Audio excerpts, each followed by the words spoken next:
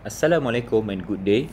In this video, I would like to discuss on how to turn probability density function into cumulative distribution function, and afterwards we will sketch it and calculate the probability related to the question.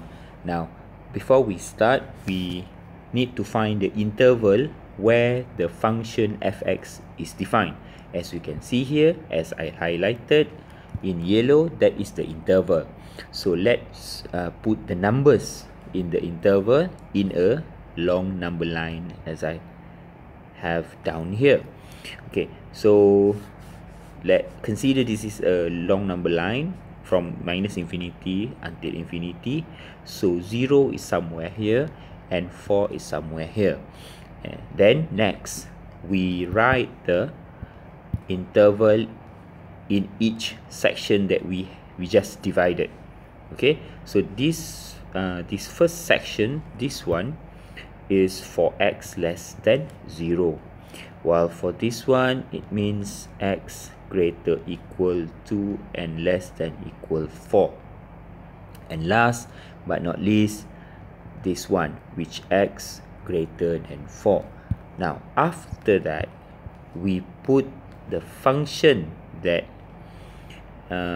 was defined within the interval given.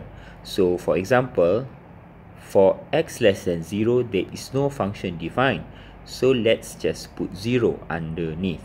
Now for the next one, from 0 to 4, okay, this interval, the function defined was given in the question, x over 8. Okay, I changed it a little bit. And last but not least, for x is greater than 4, there is no function given from the question, therefore the function is 0. Now we will start accumulating the function from the left hand side, which is x less than 0. So let's get started at okay, when x less than 0,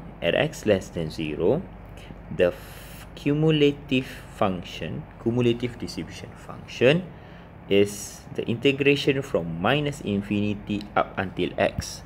Please bear in mind we want function, so it always up to x. We always integrate it up to x, okay? And then in terms of x. Now what is the function defined in the interval? This is the function. Okay, therefore we have 0. So afterwards we are going to use the fx that we got, and then we substitute the upper limit in the interval. So as we can see here, the upper limit in the interval is 0. That's why we substitute 0 inside it. Since fx equals 0, f0 is also 0. Let's move on to the next column. Maybe before that I will do that line. Okay, perfect. Now for this one, at 0, 4, the cumulative distribution function is a sum of f0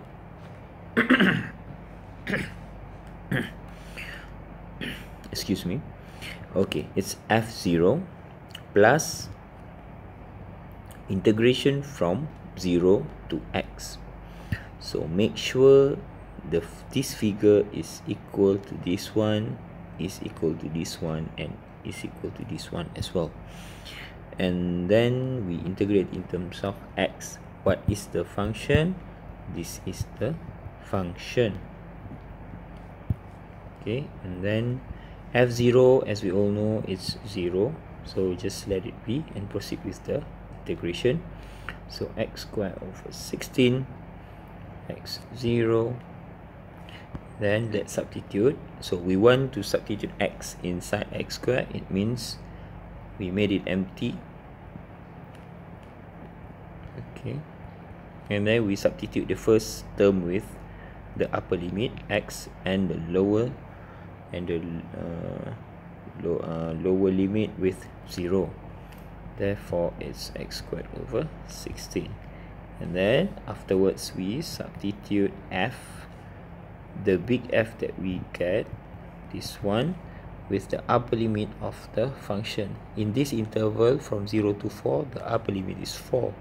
So let's substitute the function with 4. 4 squared is 16, it's 1. Okay, a quick tip, when we have when we separate this number line into several columns, as you can see here, we have a total of 3 columns. If we get 1 as our value of big F for the second last column, most likely we are on the right track. Okay, so since I got here 1, so I shouldn't be worried about my previous working. Now let's move on to the last one. The last one, at x greater than 4, okay, the cumulative function is f4 plus integration from 4 until infinity in terms of x. What is the function? That is the function, just bring it down here, copy paste. Okay, so f4 we got from here, it's 1, we bring it up top here, and then the integration of 0 is 0, therefore it's 0. So this is the fx equals 1, and then the middle column we have x squared over 16 as the fx, and the left column we have fx equals 0 as the function. So to express it in terms of, to express the final answer, we must express it in terms of piecewise function. So since we have 3 separate intervals, okay, the ones in purple here, okay, just copy paste all of them one by one. Okay, down here, x less than 0, x 0, 4, and then x greater than 4. Since now for this one there are just 3 rows, so we have to bear in mind in big F, the probability must start with 0 and ends with 1. So the one that we need to fill up is only the middle one, which is this function. Okay, so x squared over 16. So so we already answered the first question. Okay, let's move on to the second one. Sketch the graph y fx. Okay, now in order to sketch this, once again I have to rub this off, did I?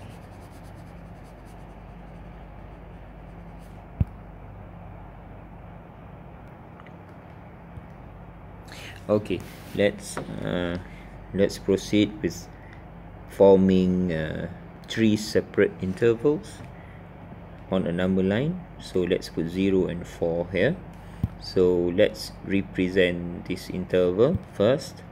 It's open circle going towards my left, and the function is 0. And for this one, it's dense circle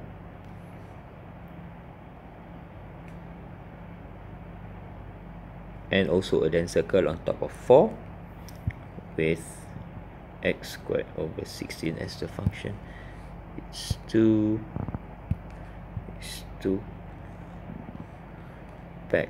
Maybe I drag it a little bit further down. Okay, perfect. Okay, and last but not least, this interval, it's open and going to the right with 1 as the function. Now let's find, next step is to get the coordinates of the circles that we get here. So this coordinate is just simply 0, and we substitute in 0 function, we get y 0.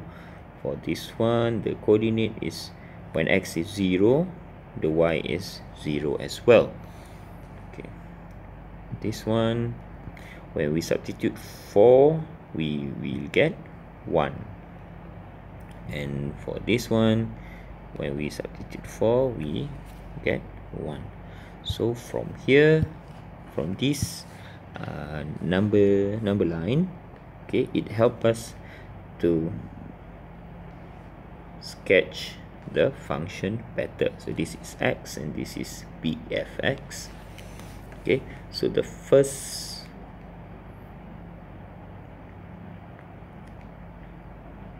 circle is at 0, 0, the origin, and we need a dense circle on top of 4 and 1, maybe somewhere here. So that is 4 and this is 1. It's a quadratic function and it's a positive quadratic, so we are expecting a smiley curve. Okay, then that is for the middle one. Okay, that is for this one. For this one, it's just a 0, y equals 0 function, so it's just the same line on top of x-axis. And last one here is 1, is a constant function, so it's just a horizontal line going there. So this is the function that answer the question. Let's proceed to the last one. We are going to find the probability of x between 2 and 3. Okay, so since we already have a CDF from the previous part, we might as well use it at our advantage. So for this one, remember, we take more and then we minus the one we do not want. Okay, we do not want less than 2. So to substitute 3, okay, we substitute 3 inside the function, okay, and then minus 2 also the same function, so we have 9 over 16 minus 4 over 16, 16. Therefore we have 5 over 16. Thank you for your time and attention. Assalamualaikum and good day.